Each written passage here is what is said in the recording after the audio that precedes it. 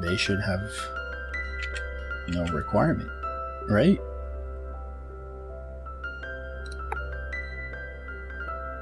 Oh, is it because I don't own where it's currently located? Let's see.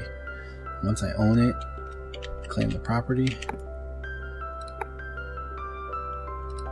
Did I do something wrong? Now that Basic Engineering has been leveled up to level 7, I want to go into the talents. And the talents for crafting are pretty much always the same, right? Either focus workflow, doubles the speed of related tables when alone, or parallel processing, where you have two tables working together. Increases the crafting speed of related tables. It could be 4 tables, it doesn't matter. As long as there's more than one table in the same room, it's going to, increase the crafting speed by another 20%, which is awesome. And if you're doing basic engineering to make roads, stone roads specifically, it's good to do, at least to have 2 tables set up. So I'm going to take parallel processing in this case. And then the level 6 talent choice again is frugal workspace, reducing the tier requirement of the table or increasing it by 0.2, but reduces the resources needed by 10%. Now, I almost always want to do this. The issue I have right now is if I take this talent at the moment in time, when I only have tier 1 materials. There's no tier 2. There's no glass, brick, or lumber in the world yet because I'm by myself. But if you were in a world where somebody has already picked up lumber or has already picked up brick or gone glass by this time, then yeah, definitely do that and go get that tier 2 material. You won't need too much of the tier 2 block to make that work. So for now, I'm just not going to pick up the skill. And then the same thing for tailoring. Level 3 is going to be working together. You're going to want to work multiple tailoring tables together, making cloth, making cellulose fiber, making clothing. So parallel processing is the way to go. In this case, again, I'm not going to take it just yet because it requires a 1.2 tier room to work properly. But as soon as you level up, and I mean, you're not going to level up your skill as fast as I did. I mean, this was in 20 seconds, 30 seconds. I actually made 1 water wheel, and I think it shot me up right up to like level 6 or so. But once you get your skill leveled up, you're going to want to requeue your items, right? So you cancel them, and let's requeue our water wheel, and let's make a windmill that I'm going to need anyway, because I'm at level 7. You can see it's a lot faster now, 6 minutes per, and only costs 3 logs or 4 logs. Super, super affordable. And I could have split the carpentry table, split the work, but why? I mean, I'm in no rush. I don't need them right now. And again, requeue your, I want to make 3 more wooden wheels, and I want to make 4 wooden carts. Perfect. And we'll go back to tailoring. I canceled the queue because it finished crafting my 3 washboards, and then I made, I think, 1 or 2 cloth, and then I immediately went to level 7. So I'm going to make, let's go ahead, we can afford to make a little bit more. Let's make 20 cloth now, cancel the queue, and let's make 20 cell fiber. We don't have enough plant fiber for now. We have plenty of wood pulp, 1,000 here. So let's take that. Again, if time is not an issue for you, if you have to go log in, you have to go help out a buddy finish their house, you can just queue it on 1 table. You don't need to have 2 tables, but again, 2, 3, 4 tables is definitely nice to have. And there it is. There is basic engineering and tailoring in a nutshell. Remember, so start leveling up your skill by making big craft items that take a long time, so it gives you time to go gather resources for the things you're going to be making. As soon as you level up the skill, cancel the queue. If you had over-queued it, for instance, like I did, meaning that I queued 10 of a product I never intended to finish, I just wanted to level up while I was gone. I didn't want to only queue 1 item, and then I'm gone doing stuff, maybe helping a buddy with a farm, maybe making my own farm, and then it finishes crafting, and then has to wait until I get back. No, just overqueue. It's okay. Overqueue. and then cancel, re-queue.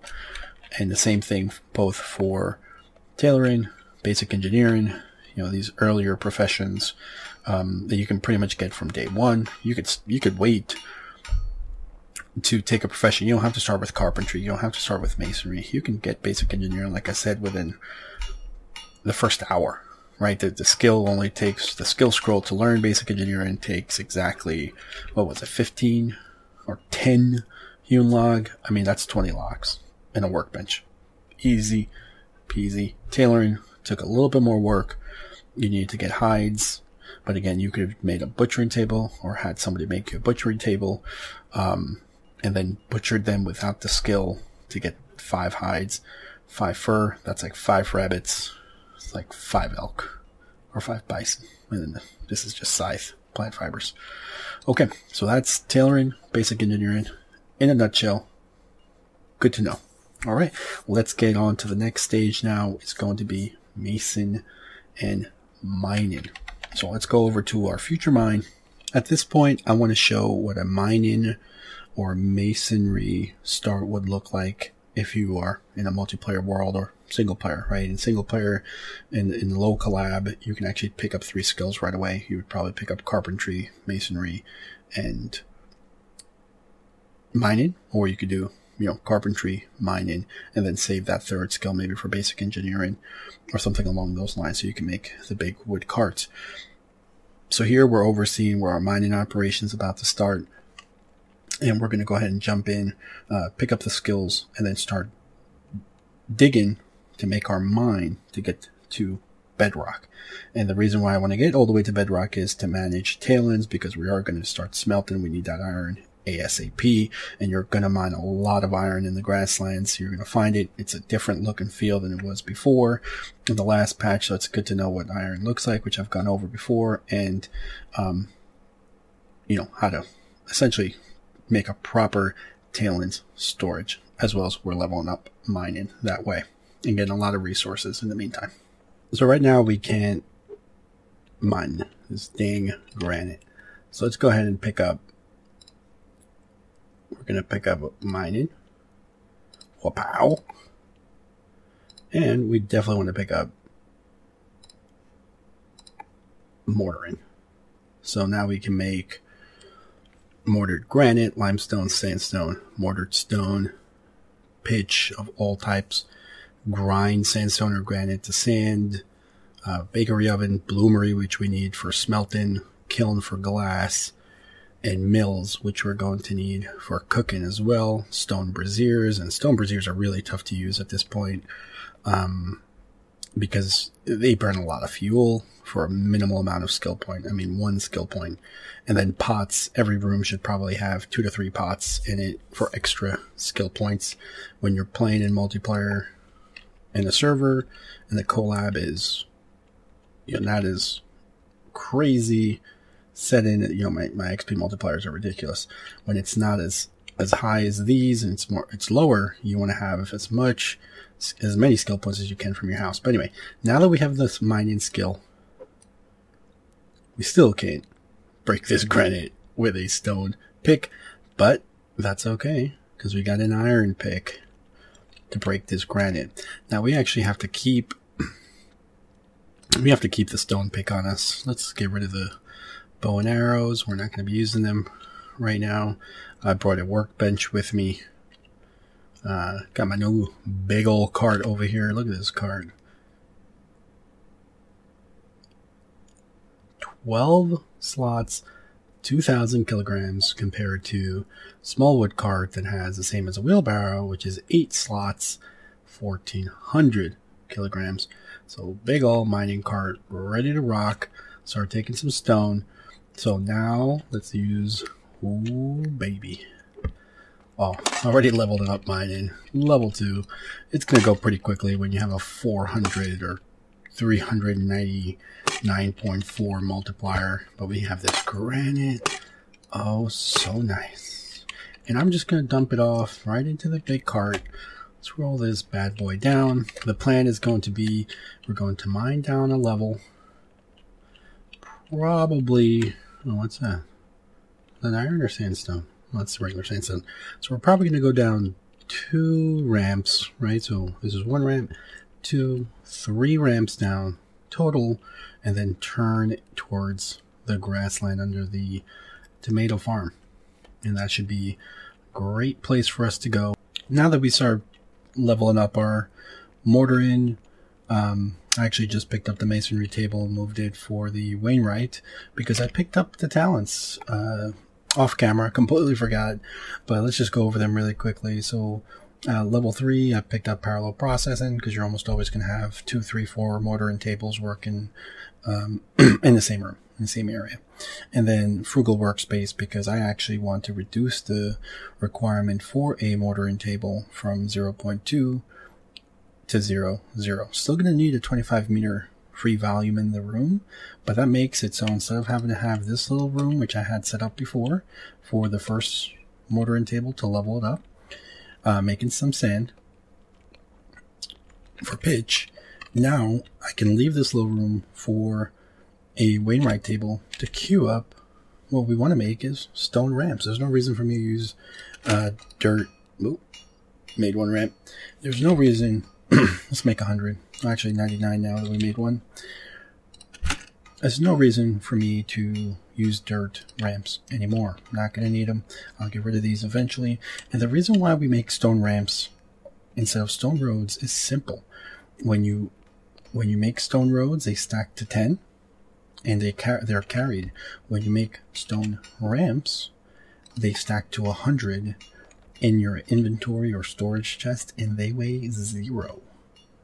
And then you place a ramp down, and I'm going to show you guys in a bit, but you place a ramp down, you hammer the ramp into 4 road pieces, and that is the most efficient way, I think, and a lot of people think, of getting stone roads and ramps out into the world to give you that speed boost with a wood cart, with a truck, before you get asphalt. Now, I leveled up mining as well. Mining is leveled up, and I picked up my talents already. Well, actually, I'm still missing a little bit of level 7. But first one was the choice between increasing the tier of the related tool by 1 or reducing calories. Don't have to worry about calories. So increasing the tier of related tools by 1. Now I can use my stone pick on granite, on limestone, as well as sandstone and shale. Awesome. I can save my iron tool. I already used quite a bit of it because it requires iron bars to repair, and I want to iron for the other stone, the gneiss. It doesn't break basalt yet. Basalt is essentially a steel pick required. So I think, right? I think it's iron plus level 1. I guess it's a steel tool. I guess I can break basalt to level 3 mining with an iron pick. We'll have to check it. I haven't run into any basalt just yet. And then the level 6 talent is mining sweeping hands or lucky break. Lucky break and sweeping hands work together so well that if 2 of you or a couple people playing together, you should be absolutely taking one over the other to work collaboratively. So lucky break is where you no longer get these yellow large chunks. But sweeping hands, as you can see my spam in my chat, is the ability to AoE pick up like that. Man, I'll take that any day over lucky break. It is such an amazing tool. And you know what? I'm using 1.67 calories for every sweep, for every hit from for every action, essentially, from my mine with a stone tool. So calorie usage is completely broken at the moment. Now, why did I build this little hewn log wall and entrance? Because I needed a volume of 50 to make my masonry tables work. Now, let me see. Let's just crack in here really quickly to show you why I like frugal workspace for mason. Let's go ahead and crack that one. Any large chunks I need to pick up? Yep, missed that one. Good. Now I can stuff 2 masonry tables. And, well, they should have no requirement, right?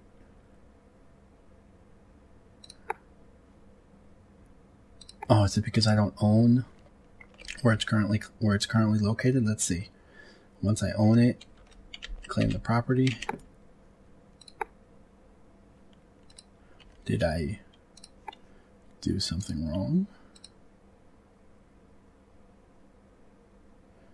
Lowers the tier requirement for related tables by 0.2. Okay.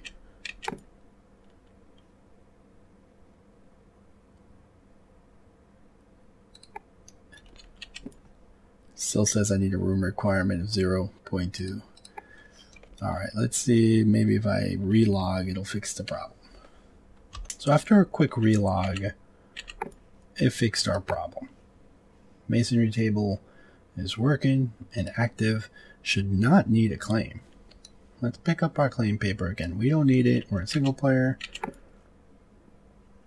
Perfect. Now we have our masonry tables able to work due to the frugal workspace in this environment. All right, we have the room volume for it, and the tier is 0.11, and due to frugal workspace talent, this is working. So the plan is we're going to start feeding these masonry tables to create sand, to make pitch, to make stone ramps. At the same time, now that we're level 7, we're going to go ahead and cook some of the items I'm going to need right away. You know, something you guys should know while we're looking at it is a bakery oven is a unique kitchen item. Furniture type, bacon. Skill value, 3. And it does not require power like a mill does. A mill is another unique kitchen item that is a food prep item that consumes 75 watts, and that requires mechanical power. Bakery oven is coal or burnable fuel, right? Joules from boards would be ideal for a bakery oven, same as a kiln. So you can have a mill, you can have a bakery oven, you can have a butchery table or kitchen or stove or cast iron stove. All of these items go into a kitchen. A kitchen should have higher SP, as you can see by my house values. My kitchens are higher SP because they can have a butcher table. They can have an ice box, a salt basket. They have more items in the early game. So pretty cool. We're going to go ahead and start making. Now I'm not making pulp pitch because I'm using my wood pulp for tailoring. So just think of my tailor as another player in a multiplayer world that I'm collabing with, and I'm just providing him pulp. But what I am going to do is I'm going to grind sandstone and granite to sand. We're going to go ahead and queue 100 sandstone, queue 100 granite, and we're going to start making our pitch. Just over queue it, easy peasy, lemon squeezy. Now let's go ahead and link. Well, actually, what am I doing? I have 2 tables for a reason, right? So we're going to leave this sandstone, cancel granite. Let's link it to the ramps storage. Let's link it to the stockpile. And I don't want to link my minecart just yet. But we'll go ahead and take that stockpile as well. I don't want my minecart. Now, if I put something in my minecart, I want it to be protected. And look. Stone ramps are being made already. Let's do the same here. Let's do 100 granite to sand and over queue pitch. I want my pitch to go first, and let's link it the same way. Ramps and 1, 2, beautiful. Already using up my granite. And then limestone, you're going to save limestone because you actually need it for quick lime, which goes into steel. So save some of your limestone unless you're making mortared limestone, which is the prettiest mortared in the game. Really nice. But here we go. We have this up and running now, and we're going to go ahead and start working on the turn here. So this is the 3rd ramp that's going to go down, and then we're going to start working on the turn towards the tomato farm in the east direction.